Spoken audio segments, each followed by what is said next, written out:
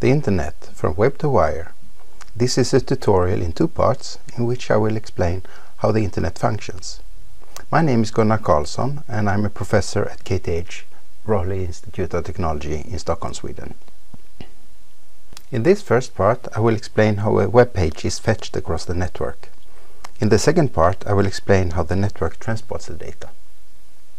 I will start with the World Wide Web from the location where I am. This is a web page. It's actually the web page of our library, KTH Bibliotek. The location of the web page is indicated in this field up here in the top of the browsers. This is called a Uniform Resource Locator, or URL. And then it has a certain form, as you see here. Let's go over these parts. We take the red part first, HTTPS. This is the method used by the browser to fetch the web page. HTTP stands for Hypertext Transfer Protocol and S stands for Secured. Protocol is the name we use for communication programs that work on the 2 sides of a communication, on the sender and the receiver side. Then we have a separator in the URL, and then there is the green part, which is where the page is located. So we can see by reading from the right towards the left that it's in Sweden. This is indicated by the country code SE, and it's located at KTH, my university, and on a computer called www. The blue part is the path on the computer to the folder where the web page is located. But in this, there is no file name given for the page that's fetched. Turns out that if you don't specify the name of the page, then it's assumed that the name would be index.html or index.htm. This is the name which is assumed when it's not given. Many times you will see a specified file name here. I will show you what's behind this web page, what it actually consists of. You can do that in the browser by selecting View Source. And you see here it looks very different. It says here in the first line that this document type is in format HTML. This stands for Hypertext Markup Language. Hypertext is text with embedded links that you can click. A markup language is a language that specifies how the text provided should be interpreted by the browser that receives the web page. So for instance, here we can see that the title of the page is KTH Biblioteket. This is also displayed on top in the tab of the web page. Recognize that HTML is expressed in regular characters. And here it specifies that the character set used for the web page is UTF-8. UTF stands for Unicode Transformation Format, and it's a standardized way of representing characters. I'll give an example. Unicode is a long list of characters in ordered list. And the capital A is character 65 in this character set. So if a sender can send 65 as a code to the receiver, and the receiver knows that this is a code within the character set UTF-8, then it can see that this should be represented as capital A towards the viewer. All computers and the Internet work only with binary data. This 65 has to be represented in bits, because we don't use decimal numbers in the Internet. Binary digits have values 0 or 1, so you see here that this string of 65 will be represented by 8 bits, 0, 1, 0, 0, 0, 0, 0, 1, where the leftmost one has numerical value 64 in decimal notation, and the rightmost, the least significant digit, has value 1. So you see that we have 64 plus 1, which is 65, which we wanted to represent. So now we've seen what a web page is and where it's located, at least located with respect to the World Wide Web. The next step is to see how my computer can find this web page somewhere across the Internet. So my computer in this case is called a client. It works on my behalf in order to fetch a web page for me. It will fetch it from a server. So this communication type is often referred to as client-server communication. Between the server and the client is the internet. And my computer, when I type in a URL, it will use the method HTTPS. It will go to the computer www.kth.se. Then it will ask for a file located in the folder bibliotek and called index.html. So this command is called get. And the server will respond with this requested file. In order to understand better what goes on and what we need to do further than this function, I want to give you an analogy with a regular visit to a library when you're away from the keyboard.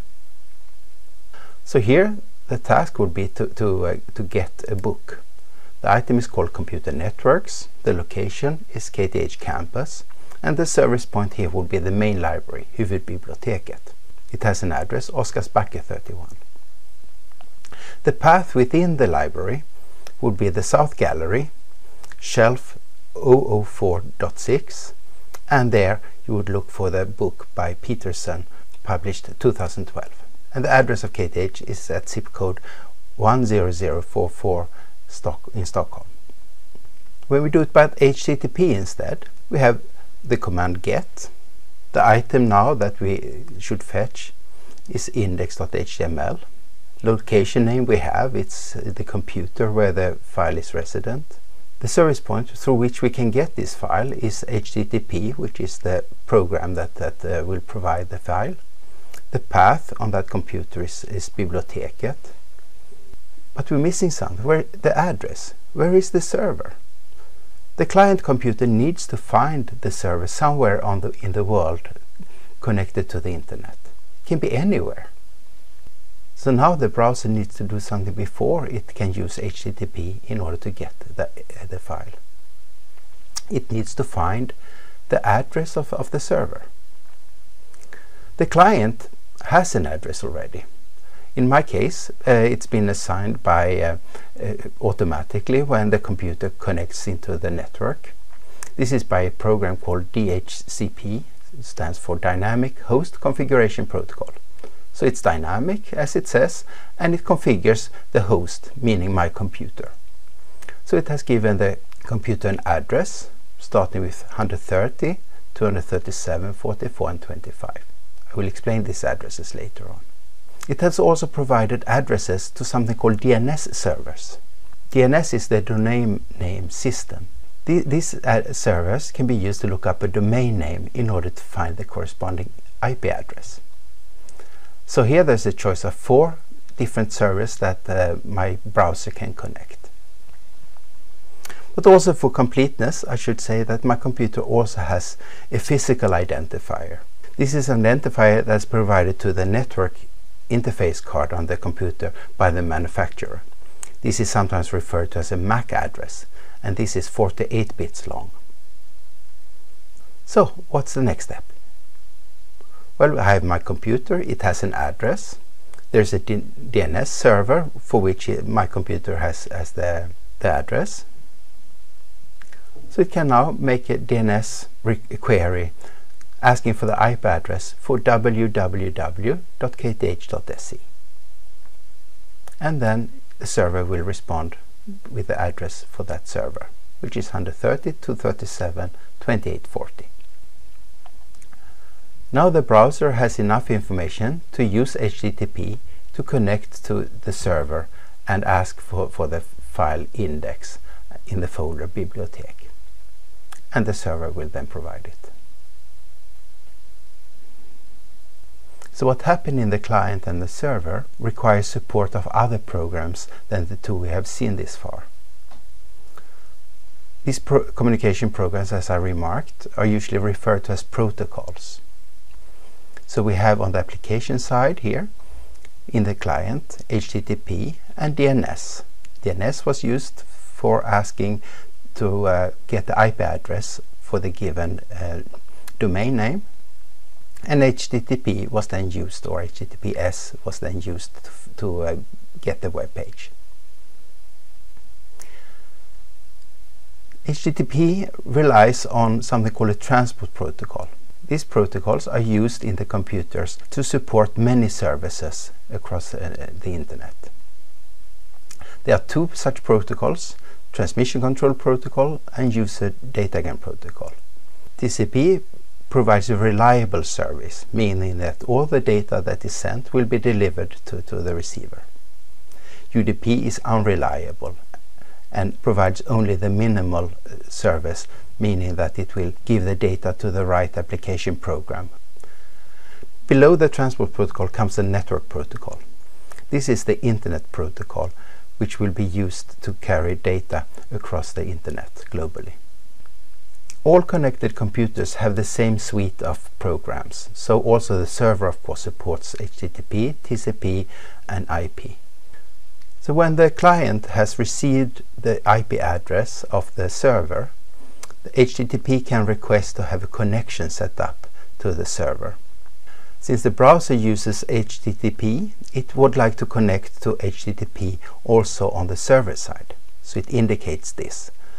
This is called a port address, and number 80 corresponds to HTTP. TCP now has all the information that it needs. It has the port number and it has the address of the computer. So TCP can set up a connection to the receiving TCP and then send message over that connection via IP. The messages that come from TCP will be sent as packets over the network. For each packet there is an indication that it's destined for TCP and it has an address of the server and also the address of the sender. On the receiver side, the packets are received.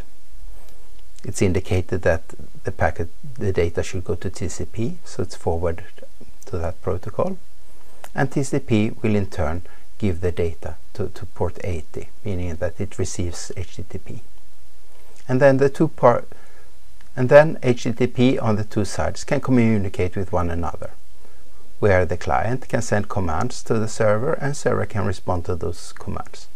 What we've seen is the GET command from this client, which leads to a response from the server with the web page that the client asked for. So let's now look at the packets. The IP, the Internet Protocol packet, is a wrapper, similar to an envelope for postal mail, containing the address information from the sender to the destination. The Internet packet is similar. It also has a sender and it has a receiver. So if we go over from par to par Internet Protocol, we will see that we go from an address given as an IP address to a destination also given by an IP address, with the intention that the receiver should forward the contents of the packet to TCP in this case. The Internet packet is a string of bits. The first part of the packet is called a header. This corresponds to the envelope of the postal mail. The format is specified by the Internet Protocol, and all computers and all nodes in the network will recognize a packet and know exactly what information goes where.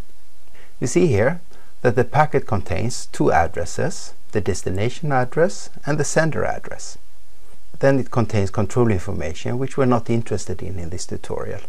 But among the other information there is an indication that the contents of the packet should be forwarded to TCP. And then to the left of this is the data of the packet, which is can be a long part. It can be up to 65,000 bytes, where a byte is 8 bits. And it's here that you would find the characters of the HTML web page. So, in summary, web pages are made in hypertext format with normal characters. These characters are encoded and can be represented in bits, and these are the bits that are being shipped across the internet for a web page. The World Wide Web is based on a client browser that gets pages from a web server. The server is found by the resource locator, and its address is given by a domain name lookup. The URL specifies which method should be used to fetch the web page. HTTP and HTTPS needs TCP to connect the client and the server together.